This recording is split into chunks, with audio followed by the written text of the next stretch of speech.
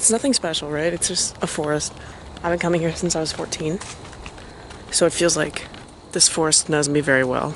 Oh, guys, what the fuck? It's so pretty. This is crazy. I'm feeling so enchanted. Like everywhere I look, there's something going on. Actually, there was a car in the parking lot and it had a ticket, so it's been like parked here overnight. That's freaky. I'm worried I'm gonna find a dead body. I used to walk here at night when I was like 20. This was right before I traveled, and I felt like I hadn't done anything adventurous or crazy.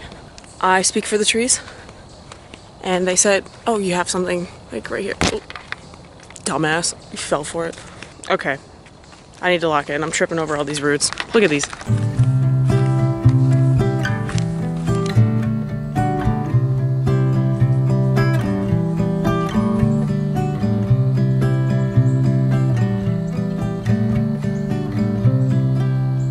It's giving where the crawdads sing. Marsh girl, where are you at?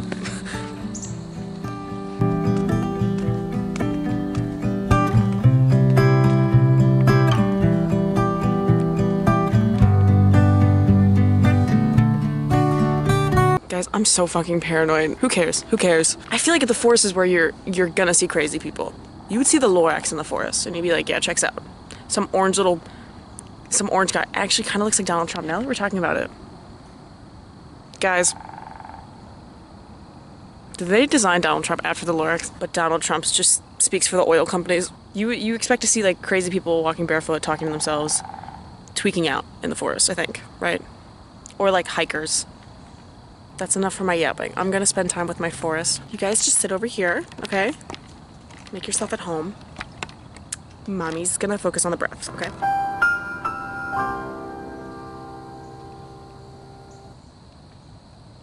Guys, I've never fucking seen a turtle here. That is crazy.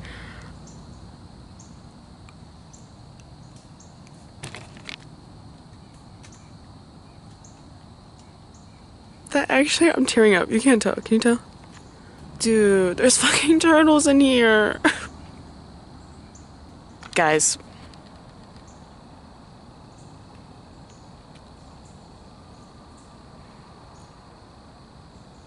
I really needed to see that turtle. No more yapping.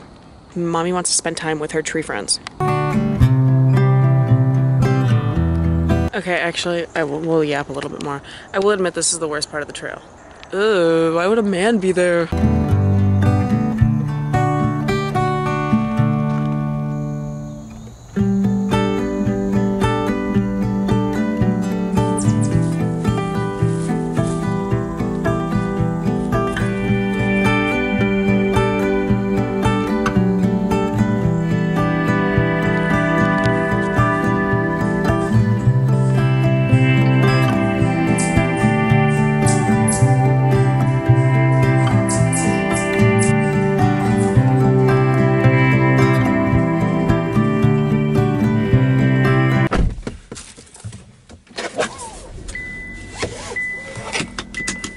I just want to say, I can't fucking emphasize how good that walk was. I needed that so fucking bad.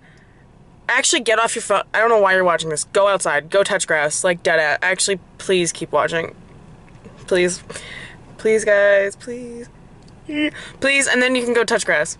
Do me a favor, watch the video, and then go touch grass. Please. Guys, Mommy doesn't want to do anything. Ugh. Sorry, okay, Maggie. Okay, Maggie, let's have an intervention. The mommy thing really needs to stop. It's getting out of hand.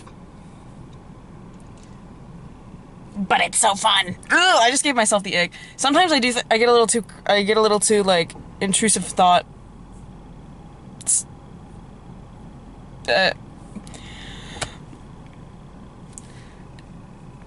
Say you can't sleep, baby, I know. That's that me espresso.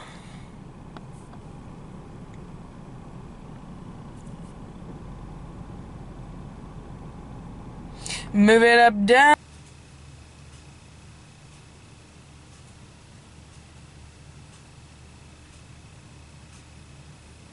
I haven't journaled in 3 months. There is so much to write down, it's actually overwhelming, but I just need to start. Listen, so I'm reading this essay by Audre Lorde, and it's called The Transformation of Silence into Language and Action. I'm not even done, but I'm just like so eager to talk about it. I'm so eager to transform my silence into language and action. Watch me enlighten you, okay? So it talks about how she got cancer, and she started reevaluating her life, and she said what she regretted most when she was reevaluating everything was her silences. And she wrote, of what had I ever been afraid? To question or to speak as I believed could have meant pain or death, but we all hurt in so many different ways, all the time, and pain will either change or end. I was going to die, if not sooner than later, whether or not I had ever spoken myself. My silences had not protected me. Your silence will not protect you. Of course I am afraid, because the transformation of silence into language and action is an act of self-revelation, and that always seems fraught with danger. Most of all, I think, we fear the visibility without which we cannot truly live. Damn. Audre Lorde, you fucking bitch. I went to Blick the other day. This cost me so much. Like, these, bro, I will never tell you how much I spent on them. But if you want to know, they're Princeton Heritage brushes. They just looked really pretty. And she started scanning them, and I saw the price, and I was like, but I was too embarrassed to be like, girl, take it off. So, I have to be a professional watercolor artist now. I've already invested so much money. Actually, this is gouache. I've never used gouache. I'm excited, but I think I just need to, like, do it. Like, I can't focus on making it good. Do you know what I mean? Like, I have to just start. That's my thing with, like, journaling, YouTube, and art, is, like, I'm always putting so much pressure on it, then I don't ever want to start it. So I'm just fucking around. Let's light the candle, guys. I got all my fingers, and the blade goes chop, chop, chop. And blah blah blah blah blah blah blah blah blah blah blah blah blah. Oh, chop chop chop chop chop chop chop. I'm picking up the speed, and if I hit my finger, then my hand will start to bleed. I'm actually nervous to use these because that means I can't return them, and I was kind of thinking of returning them.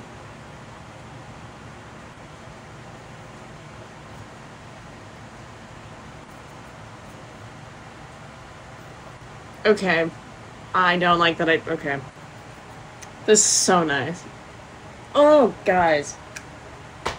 It's like the fucking dumbest shit is so nice. Painting, guys.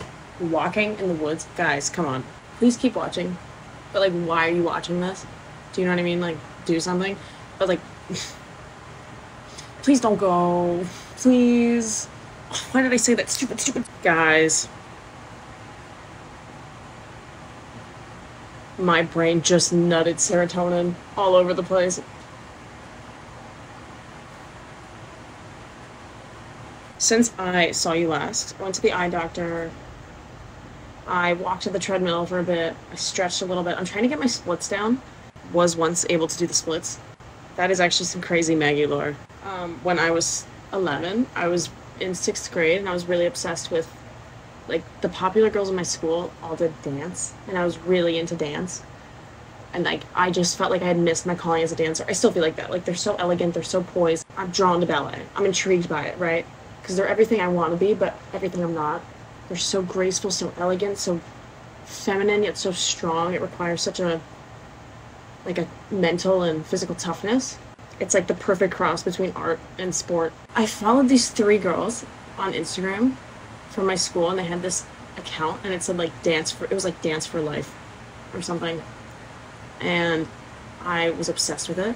And it was these 3 girls, one pair of twins, and they're, like, best friend.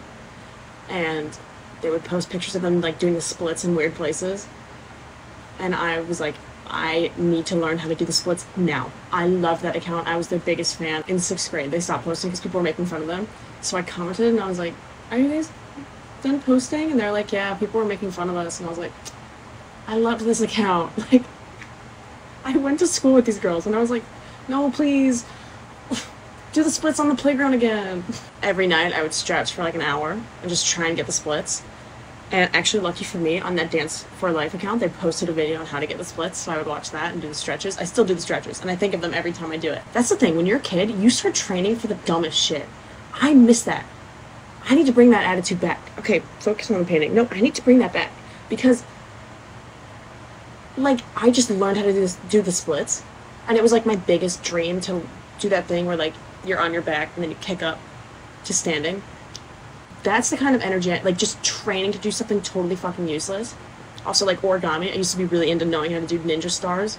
Couldn't tell you how to do it now. String tricks, that's a story for another time. I will tell you about my history with string tricks. You don't even want to fuck with me when it comes to string tricks, bitch. Anyways, like, we would have to sit in attendance lines in gym class, right? So I'm sitting in my attendance line, and I was with this girl who, and she was like a cheerleader, and she was super popular, and obviously she could do the splits because she was a cheerleader. And so she's talking about doing the splits for some reason, and then I go, I can do the splits. And she was like, yeah, right. And then I'm like, no, I'm serious. And then she turns to this girl, Elizabeth, who's also a dancer. And she turns to this girl, Elizabeth, who's also a dancer, and she's like, yeah, right. It was frustrating. These girls weren't believing me, right? So then I was like, fine, I'll show you. Like, I'll post a picture on Instagram. So I go home that day, and I take a picture of myself on my iPad doing the splits. And I post it on Instagram. And I say, like, some shit like, I hate when people underestimate me, but I absolutely love it when I prove them wrong. And I spelled absolutely totally wrong. And then I tagged them, too. I tagged them. That was the best thing I've ever done. That was Taylor Swift level petty. No regrets. I would do it again. Fuck you guys. So I'm trying to get my splits again. I think I just, like, I need the motivation, right? Like, I need to have popular girls in my school that I look up to that do the splits. And, like, the urge to copy them. But right now, it's like, why would I want to do the splits? Like, it's not really a good party trick. You just have to get down on the ground. Like, imagine you're in a club and you're like, look, I can do the splits. And you just get down on the filthy club floor. Like, do you know what I mean? Like, there's no appropriate time to do the splits. I totally forgot why I was talking about that, but that's my split anecdote. Now I have to focus because I really got carried away.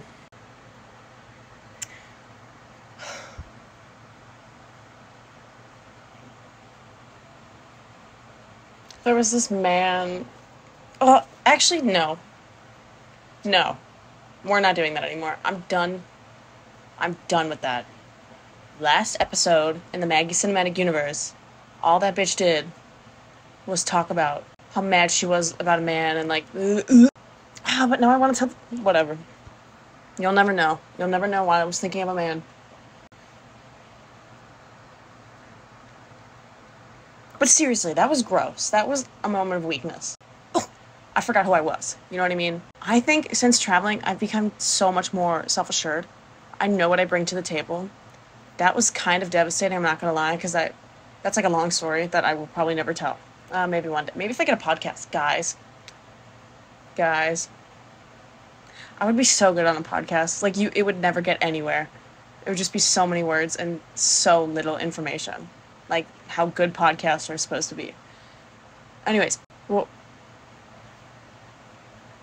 I forgot what I was saying, so.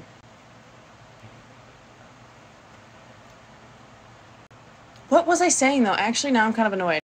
Watercolor men. Oh, yeah, I needed that to give me perspective, because I'm like, okay, why are you acting like that? Like, baby girl. The things I have seen, the shit I have done, the people I have met, I have lived way too fucking much to give a shit about something as minuscule as that. That was crazy, Maggie.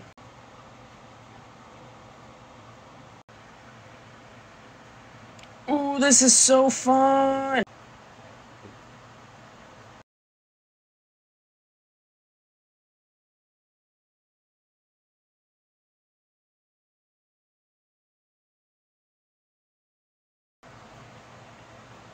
Okay. It's done. Let me show you.